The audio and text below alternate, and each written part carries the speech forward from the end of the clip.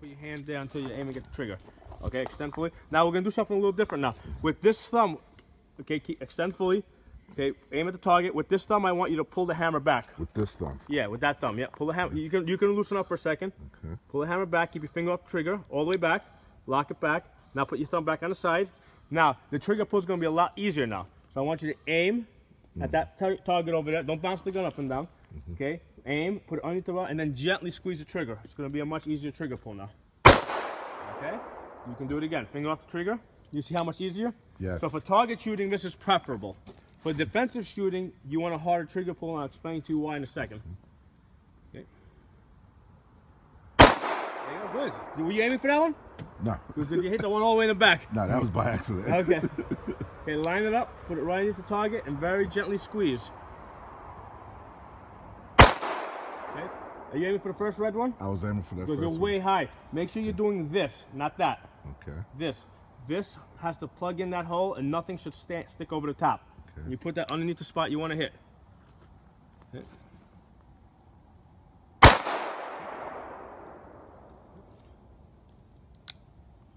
And line it up. Let's go back to the cans. Go back over here to the cans. Over the can. You're aiming for that golden can right there, right? Okay. Line it up. Put it underneath the can. The can should be sitting on top of your sights.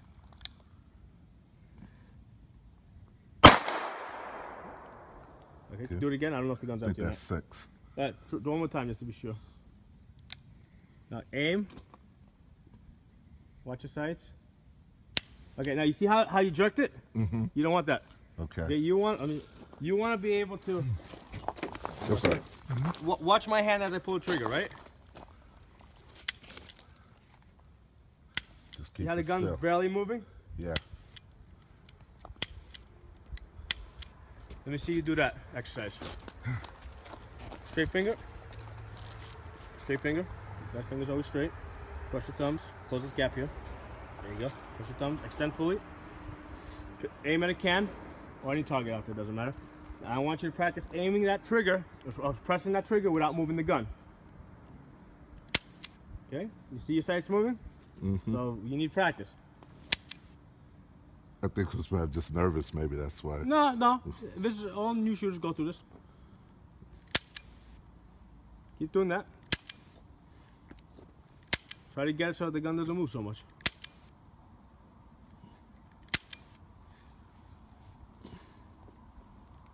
Okay, good. Now you can give me the gun for a second. I'm going to do a drill with you now, a different drill. Okay. We have one live round, right? I'm going to stick it in there. You have no idea where that live round is. Okay? Okay, the idea here is that, see, every time you shoot, you want the gun to surprise you. You don't want to anticipate when the gun's going to go off. So I want you to treat every time you squeeze the trigger, I want you to just assume that it's an empty round. Okay? But it's a dummy round. Okay. Okay? Go ahead.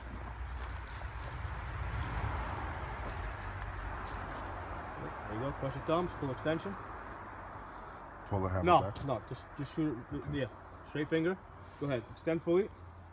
Pick a target over there. Concentrate on not making those sights move. Okay, don't jerk the gun around. Press it back gently, like the brake pedal of your car. There you go. Keep aiming. Try not to get the gun to move. Okay.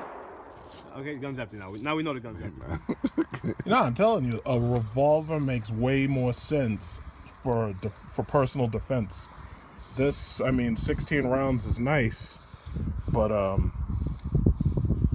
it's like you know. And then as for clearing the barrel, I mean, some people could do it really, really quickly, but you know, a revolver really makes more sense for personal defense. Go ahead, line up the sights, aim, pick up that slack, and jump.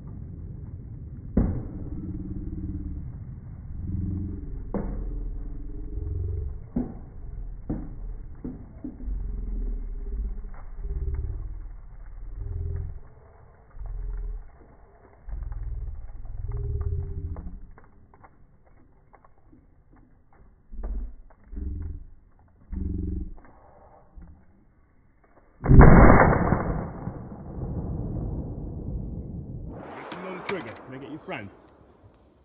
Straight back. Don't bounce the gun. Just keep aiming. Press it straight back. Keep aiming even after you press the trigger. Go ahead. There you go. The red target.